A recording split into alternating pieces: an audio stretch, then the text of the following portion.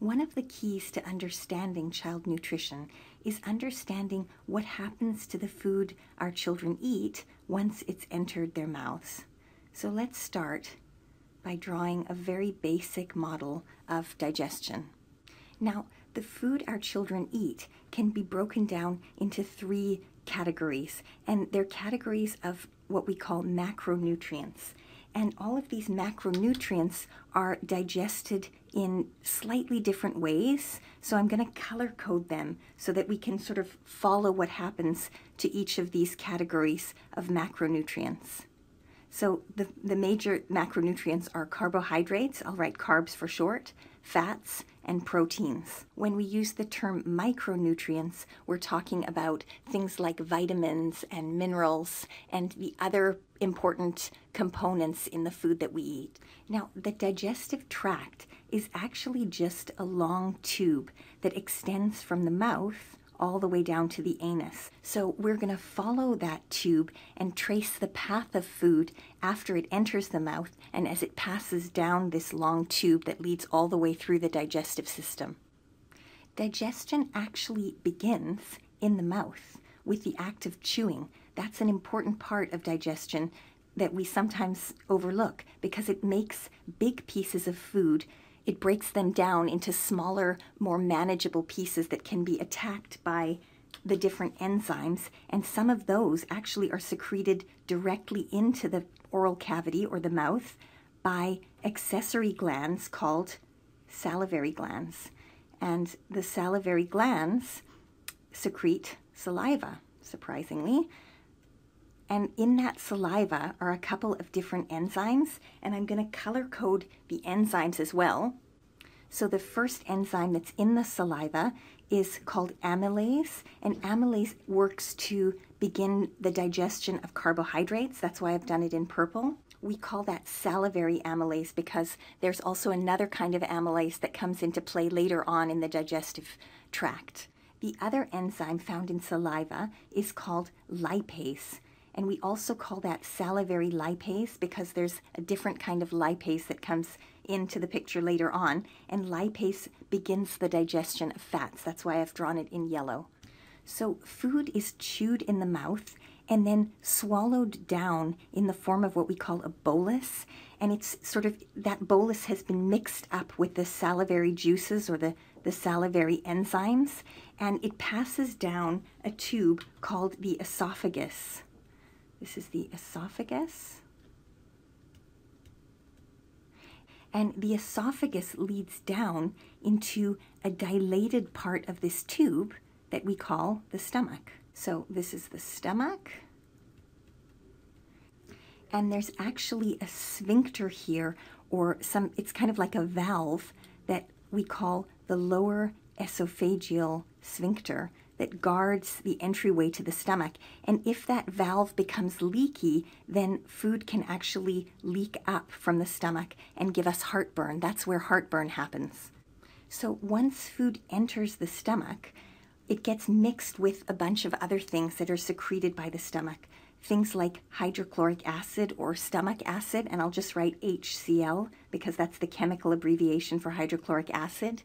The stomach also secretes a digestive chemical called pepsin.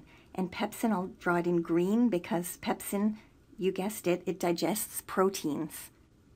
And the other thing that the stomach secretes is a chemical called lipase.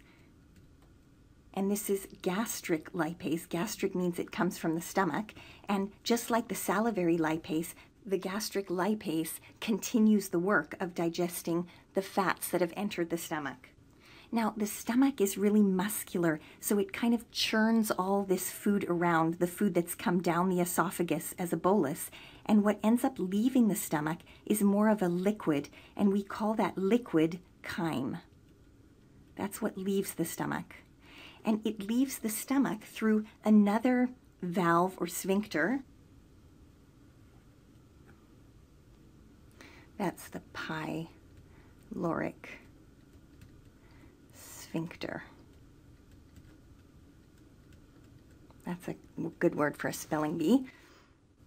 Okay, so once the chyme has passed through the pyloric sphincter, it enters into the first part of the small intestine, and that part of the small intestine is called the duodenum. I'll just write that in. Duodenum.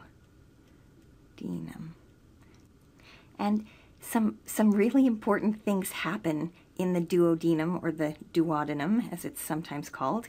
And what happens there is that the liver secretes a chemical called bile. And that bile is stored sometimes when it's not needed immediately. It's stored, so it's created in the liver, and I'll just draw it kind of coming out of the liver. And then it actually is stored in a small organ called the gallbladder. That's over here. So the gallbladder is going to store the bile. And I'm just going to write that in for you. That's our gallbladder. And this is our liver.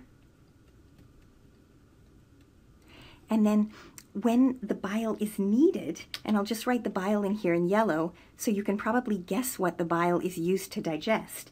When the bile is needed, it's secreted out of the gallbladder and it enters the duodenum right about here. And there's another accessory organ that also sort of dumps its products into the duodenum right about there at the same spot. And I'll draw that one in blue. And this accessory organ is called the pancreas.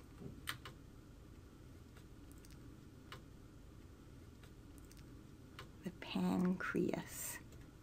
And the pancreas is really important. It secretes probably the most important digestive enzymes into the small intestine. And those enzymes are amylase, and this is now pancreatic amylase. It also secretes pancreatic lipase, another way of digesting fat. And then it secretes two enzymes that are used in the digestion of protein.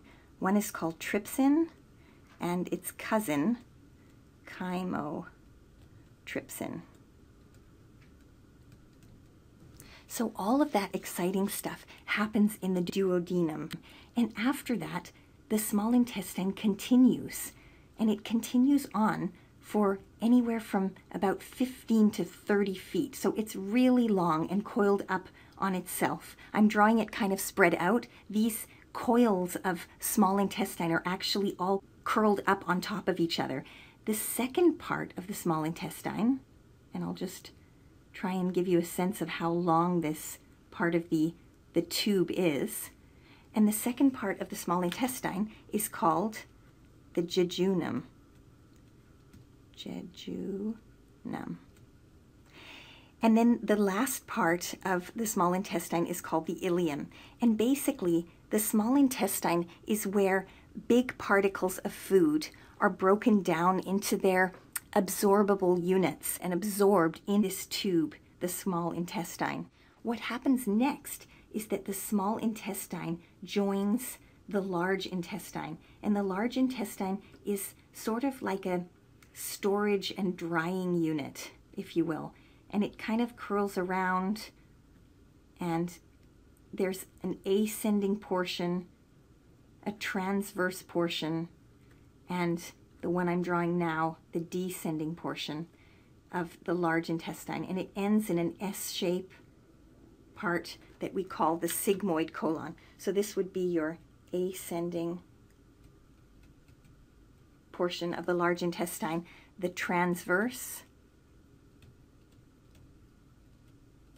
and the descending here. I'll just write D-E-S for lack of space.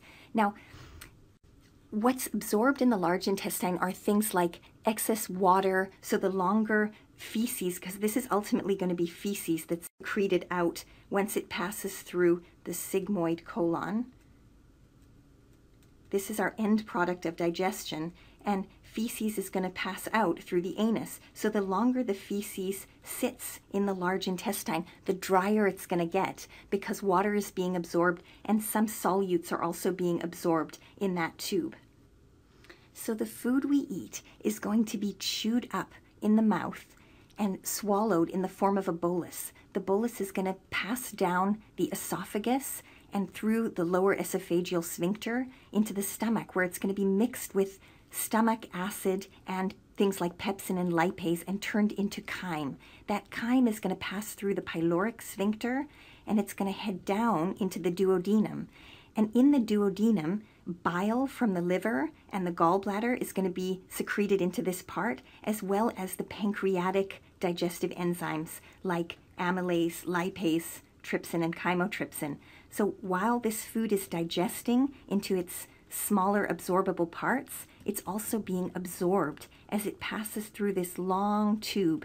And you can see how much time there is here to absorb all of the nutrients, because we don't want food to pass through here without enough time for those important nutrients to be absorbed. And then it gets here to the large intestine, and this valve, I didn't put this in, but this is called the ileocecal valve, because it's between the ileum and the cecum.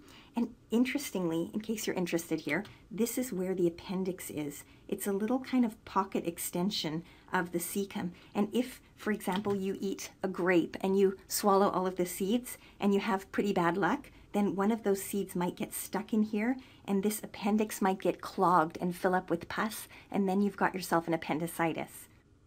But if you're lucky and that doesn't happen, then the food that couldn't be either digested or absorbed passes into this ascending colon and slowly moves up through the transverse colon and down the descending colon as it's kind of progressively dried and stored. And then once it enters the sigmoid colon, then a bowel movement is triggered and feces are secreted through the anus. And that is sort of the big picture of how digestion works. Now, I just want you to have kind of a window into what it looks like if we took, let's say, a cross section through this small intestine. Let's say I took a slice like this out of the small intestine. What you would see would be a muscular tube like this. Let's say this is the chunk we've just cut out. And that tube on the inside is going to have these kind of finger-like projections. And these finger-like projections are called villi. So this is a villus, but I'll write the plural term, which is villi. And I'll just make this arrow point to two of them so you understand that that's the plural term. And the villi, what they do is they increase the surface area for absorption of all of those important nutrients that are going to be found in the lumen. So the proteins, the fats, and the carbohydrates that are going to be passing through this lumen. And better yet, to further increase the surface area, there are these kind of small, they look like hair-like projections projecting off of the villi, and this is what we call the brush border. These are called microvilli, or smaller villi, and the microvilli make up the brush border. And what that does is it further increases the surface area for absorption in the small intestine. Now, just to give you another view of what the small intestine looks like, what happens if I were to give you another cross-section that looks like this through the wall of the small intestine? What if we were to kind of slice it open? What you would see, you have your muscular wall here, and here are your finger-like projections called villi. Because we've zoomed in a bit, you can actually see that the brush border or the microvilli are actually made up of cells called enterocytes. And each of these cells has their own nucleus, and they're actually selective cells that can aid in the absorption of all of the important nutrients in the small intestine. So these guys are called enterocytes.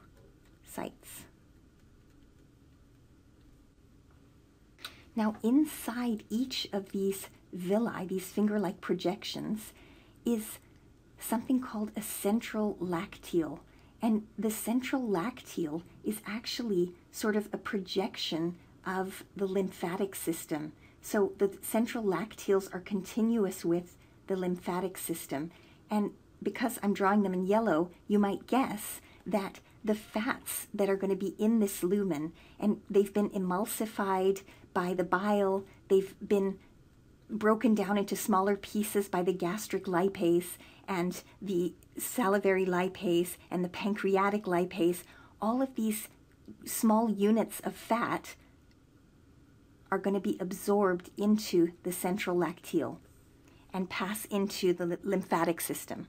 Now, there's also in each of these villi, there is a little capillary network. So each of these villi, each of these central lacteals is surrounded by a network of capillaries that bring blood toward the villus and then also take blood away. As capillary networks do, they carry blood away from an area. So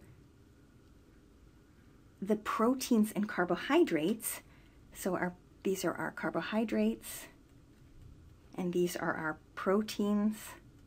And these guys are going to be absorbed directly into the bloodstream, into the capillary networks that sort of surround these central lacteals. There are our carbohydrates going in. So you can see that this is how the small broken down particles of the food that we eat actually get into our bodies, get into our bloodstream. And next, we're going to be looking at how our body uses those building blocks for either energy, for growth, or for storage in the human body.